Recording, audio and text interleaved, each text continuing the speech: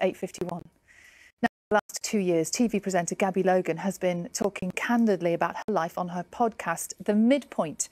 Its purpose is to help everybody else navigate the halfway stage of life. But for Gabby's husband, Kenny, it has achieved far more than that. After listening to an episode, he was pushed to take action that might have actually saved his own life. Gabby and Kenny are here on the sofa with us this morning. Morning. Good morning. I'm going to let you tell everybody at home what this latest episode of the podcast is about, why it was so important that you had this chat, Kenny.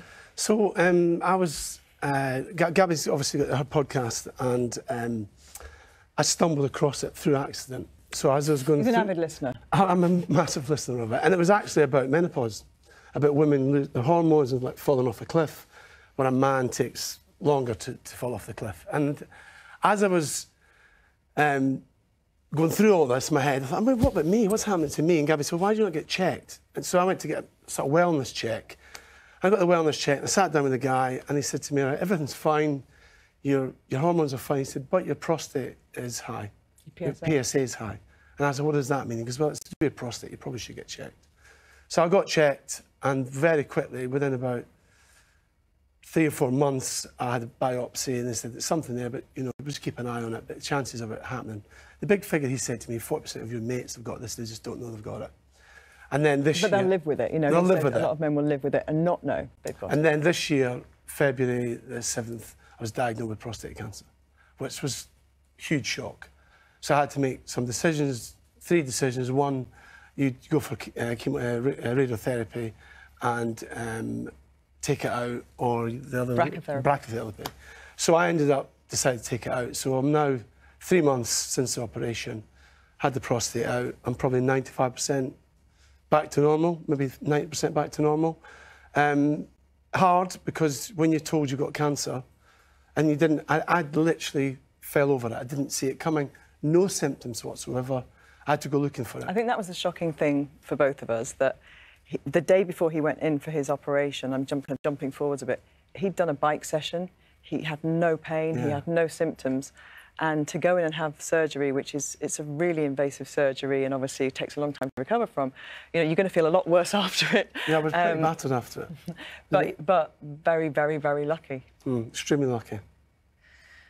I mean, it's obviously a subject that's really close to our hearts here on BBC Breakfast, because we lost our Bill last week, who had prostate cancer. He died at the age of 66.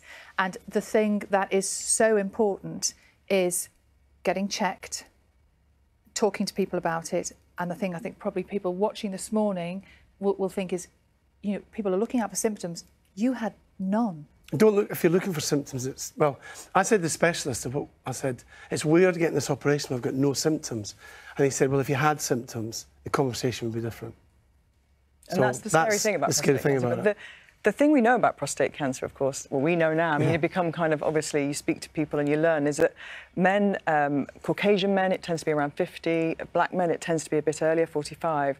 That's when the PSA needs to be checked. It's a really good test to see whether or not there's something a little bit not right. And then you go for further tests after that. So we know it's happening to men at this age. It's a blood test. And it's really simple. That's, you know, I think a lot of your friends were put off thinking that it was a bit more invasive than that, shall we say, the first test. That might happen, though. Okay. Just so you know. Yeah, it could get worse. But if it is happening, it's because they found something. And because they're potentially going to save your life. Yeah, exactly. Yeah. And I was, through the podcast, listening to Gabby, I think it might have been Davina McCall talking about it, I can't remember. And I just thought, what about me? What's happened to men at this stage? And obviously women, this whole thing about HRT, but there's the man's going through something too, and 1 in 2 people tend to get prostate. And that's why, because you said as soon as, you know, he knew and we started going through the kind of the medical side of what was happening to him, he said, when I'm through this, I really would like to do an episode, because it's about talking, isn't it, and using your platform, and that was your motivation. I want to talk about the podcast, the actual episode, for a moment, because it is staggeringly honest. It's not like, it wasn't what I expected. It was almost like an audio diary, because you started talking to each other about it and recording it right at the very start. And you, Gabby, are so calm. How real is that sense of calm? Well, because it's my job, I suppose I went into work mode a bit, and I kind of...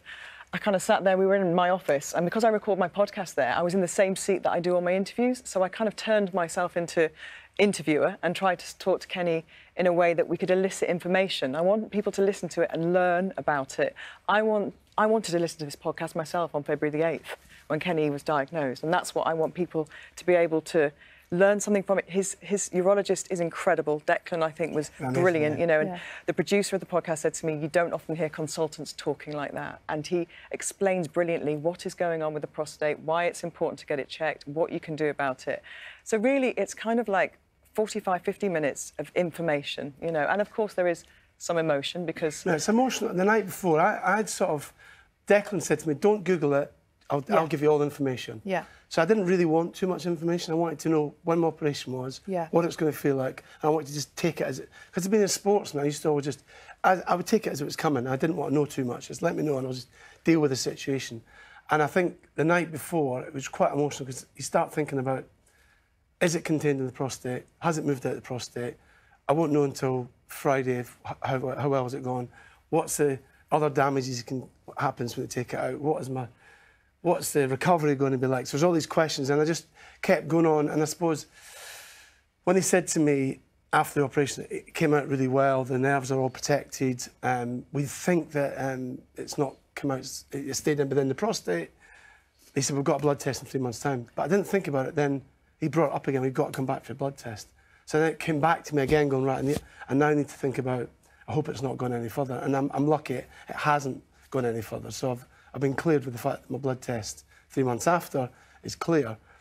But I didn't go looking for this. This came to me through me just being nosy about something else. And that's your motivation to do this, isn't it? Just to say, get checked. Yeah. So I was just going to say exactly that. Sitting here on this sofa this morning, we're just coming up to 9 o'clock. What's your message, Kenny? Go looking for it. If you're 50, I was 48, 49, go looking for it, get checked, it's a blood test, it's simple. How do you do that? GPs... the GP will book you for the blood test. Book you for the blood test. Most of you will be fine, but some of you might need to have further tests. And how are the rest of the family? They're all great. Are they? Yeah. The kids are... My mum, I didn't tell my mum until... because my mum's 90. She's really fit, but she didn't need to worry about it. And I told her 3 weeks after. But she did say to me, she started telling me about everybody else who was ill at the same time. The kids have been... that's not his mum, by the way. That's our 17-year-old daughter. But she looks well. She looks great. The kids have been incredible. They've been amazing. Thank you both for coming in and sharing your story. Thank you for talking to us this morning. Thank you. Best of luck. And the Midpoint special episode with Kenny will be available from tomorrow. Do listen. You're watching BBC Breakfast. It's 8:59.